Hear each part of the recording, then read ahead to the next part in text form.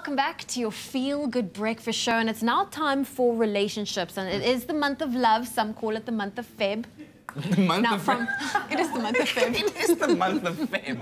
So a lot of people are focusing on that. But Okay, also, at the end of the day, it's February. And from having butterflies in your tummy to falling head over heels to being swept off your feet, with all of the riot of turbulent emotions that comes with it, love surely does a number on us. And we still, we all love the feeling of being in love and, of course, being loved. And with Valentine's Day happening this Thursday, it also serves as the perfect opportunity to look deeply and celebrate the beauty of love. Yep, so today we're asking, why do people love love and why does it feel so good? And how can we harness these feelings to connect this Valentine's Day? Our relationship expert, Dr. Eve, is here. She's in the building to discuss this topic, and of course our lines are open as always, 021-430-9888. Hit us up with your questions or your comments and we would love to engage with you. Dr. Eve, good morning. Hi. Great to have you. What a time. Yes. This is a cool topic. I mean, we are asking, why do people love love? So let's define what love is. Let's talk about this, this incredible emotion that we all seek, even to our own detriment. This fatalistic emotion that we keep searching for over and over again. And we'll talk about the poll that I put up. So there are some theories around love, many theories around love. And one of the theories that I am most attached to is that of Robert Sternberg, who says that there are three parts of love. We have intimacy, we have passion, and we have to have commitment. So those are the three ingredients that one needs to have. Intimacy means a feeling of attraction, a feeling of friendship for this person, a feeling of openness, disclosure. And passion is obviously something that we feel, the chemical feeling around it. And then commitment. You can't have love if there isn't enough commitment. And it's kind of part of the heartache and fatality of love, when one feels as if they're attracted and in love with somebody and attached to somebody, and it's not reciprocated, and there isn't enough commitment around it. But what I do want us to talk about is what happens to the brain, because love is all about the brain. It's not about the heart at all. We don't feel it in the heart. We feel it in the body. So, so even though that feeling, like that warm fuzzy, I guess, or that guababa, happens here. Well, look, that's your gut, right? Okay, that's not even your heart. Butterflies. Butterflies in the tummy. Okay, it's there, it's not there. But so it all happens here, It all happens in the brain chemically. So let's talk about what happens when you meet somebody first. And even sometimes when you look at the partner that you're with, you may get that feeling of lust. That's the first thing when you meet somebody. And that is because there is a surge of what's called testosterone and estrogen. Those are your love or your sexual chemicals that run through your body. And they're released, and suddenly you feel enormously alive and enormously sexually alive and feel very lustful towards this person. Many people get stuck in that, and that's something I'd like to hear from our viewers. You know, do you get stuck in that feeling of lust, that you want to keep chasing it, and you keep chasing it, and so you don't get into the next stage, which is that of attachment, because you just love the feeling of lust and don't want anything else. If you continue to go along and move along from lust, you move into attachment, which is like intimacy. It's a feeling of, I want to get to know you, that warm, fuzzy feeling. So it's not like chemical feeling, it's a warm, fuzzy feeling. And then you've got different hormones that are coming through, which is dopamine and noradrenaline. So that means that you can't sleep, you can't eat. It's that falling in love experience. So it's not then about the lust and the passion. It's more about the feeling of good feelings, which is dopamine, and the feeling of adrenaline. I can't sleep, I can't eat, I don't stop thinking about this person. I'm just completely bathed, because your brain gets absolutely bathed in this feelings. You can't help yourself. You're just agitated, you're restless, you can't focus, you can't work. It's that wonderful feeling of being attached to somebody. You want to speak to them, you want to see them, you want to be in bed with them, you just want to hang around them. And then that settles, and then the brain moves into the next phase, the last phase, which is attachment or friendship. And those are lovely feelings coming from what's called oxytocin and vasopressin. And those are the cuddle hormones and the hormone of attachment. The more I am together with you, the more these hormones are released inside of me, and I enjoy that feeling. So I want to be close to you all the time. But it's a more relaxed feeling. It's not all this adrenaline going through your body. You move away from that, because the body can't sustain the lustful, attached feelings all the time. You just can't do that. You'd be in a state of complete crisis all the time. So you have to move through the process and get into friendship. Many people don't like that feeling. Okay. I had to snap out of that because I was just drowning in that chemical concoction that you were putting together. And it's a very interesting way of observing and understanding love from a biochemical point of view. Biological point of view. In your head. Yeah. Okay. So the question still stands. Why do people love love so much? And why does it feel so good? And how can we then better harness these feelings to connect on Valentine's Day? That's right. Our lines will stay open, so feel free to call us. It's 021-430-9881 if you have any comments or questions for Dr. Eve. It's my feel-good breakfast show. Welcome back to your Feel Good Breakfast Show, having random conversations all around love, and that's the topic of the day, right? Because Valentine's Day is just around the corner. It's on Thursday, and with our relationship expert, Dr. Eve, on the hot seat, and our lines open on 021-430, asking the question: why do we love love so much, and why does it feel so good? Why does it feel so good, Zoe? Why does it feel so good? Dr. Eve. I just have to. I was listening to somebody analysing Valentine's Day and what is the purpose of giving flowers and chocolates, and it's important to know that in chocolates there is a certain chemical called PEA. PEA? Yeah, that is released. Like PEA. Yeah, it's literally put into the chocolate because it just makes you feel so good, which makes you keep eating more and more of the chocolate. So so anyone who's really health conscious, please don't give any chocolates.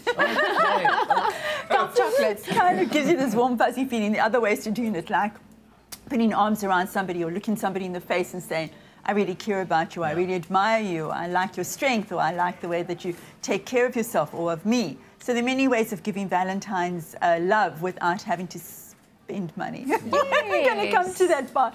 All right, Kat, you wanted to say? Yeah, so earlier on we spoke about the chemical reactions and the scientific and physiological explanation of what love is. Yes. That was all good. It was a beautiful hormone. Nice. But then you also did say that during the break now, there is a dark side. There's a dark side to love. And I'd love for viewers to call in about the dark side of love.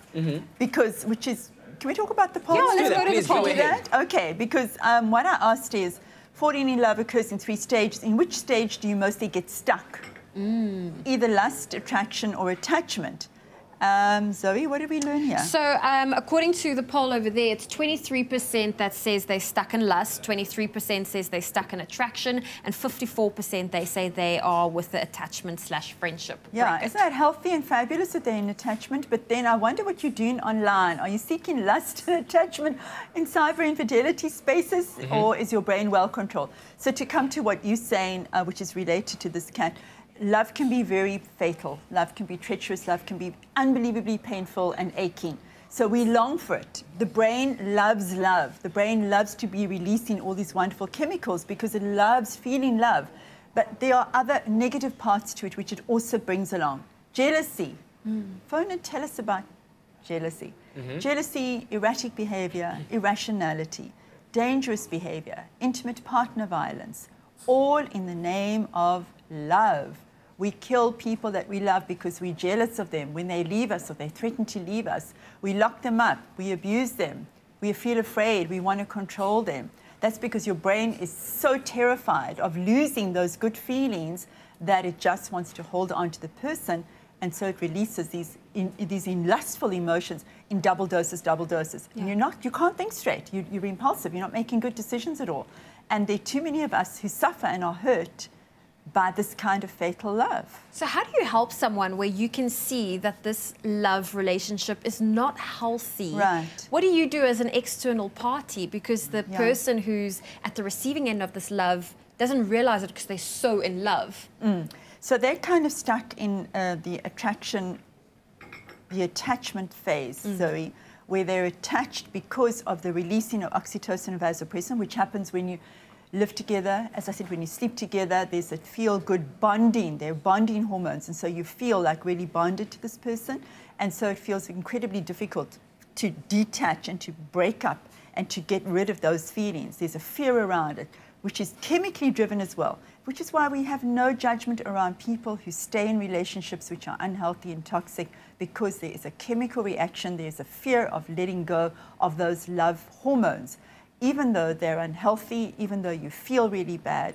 And that's why, one wants to reach out for support. One wants to reach out and say, actually, I'm not feeling loving, I'm not feeling loved, I don't feel this is healthy. Yeah. All right, we're going to keep our lines open, 021-430-9881, as we continue our talk with Dr. Eve around this topic of love, what it means, and how the marketing gurus out there are capitalizing on all these chemical reactions happening in our brains, and we'll reflect on that. But give us a call and let us know your comments or questions around that four-letter word. All right, we're back again with Dr. Eve. Have a look at the poll, and of course you can still participate with it or in it on Twitter, where the question is, which stage of the three in love do you find yourself most stuck in? We've also opened our lines on 021-430-9881. Why do we love love so much? Why does it feel so good? And the things that we do for love. Because some people say, I would do anything for love, but I won't do that. We still don't know what that is. Meatloaf, hit us up. Everyone has their limit. Yeah, exactly. It's just interesting, though, how we keep referring to music. Yeah. And how the media have fed the love frenzy. And if we don't feel the certain way of love, we feel inadequate, we feel as if we're not really in love, or we should be feeling certain feelings. There's a lot of pressure. Yeah. Question. There's a lot Sorry, of pressure. go ahead, please. Oh, no, I was going to take it a different direction. Go. You Okay, go for it. well, Dr. Eve, with Valentine's Day being on Thursday, what are some of the benefits of celebrating it? Because you get those people that be like, no, we don't celebrate it. There are some people that are gaga over Valentine's Day, but what are some of the benefits? The benefits of it? Yeah. I don't know. So, Are there any benefits? There has to be. He was like, Ixnay on the love hay. No, I don't think there's any benefit except the commercial benefit around it. No, let's be a little serious around it. I think that many people fear rejection, and many people fear commitment, and many people fear being vulnerable to say to somebody, you know, I really crush on you, I really fancy you, or I really like you, or I want to take our relationship a step further into commitment.